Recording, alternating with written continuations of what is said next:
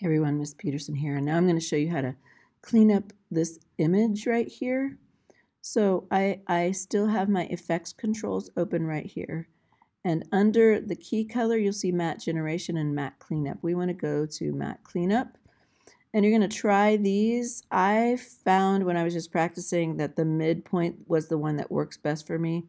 The choke is, if you make it bigger, it's going to thin it out and you might lose definition. And the way that I'm getting that to happen is I'm waving my little fingers over the blue letters, and then when I push click, I can move to the left or the right. Soften, we don't want that at all. It totally softens it. Contrast for me didn't work. Now it's going to be different on everything you do just depending on the color. Contrast didn't show me enough. So what I found was that when I went to the midpoint, then I was able to clean that up a little bit by bringing that down, and it cleaned off. I don't know if you saw there was a green outline. After I do that, I'm just about ready to go.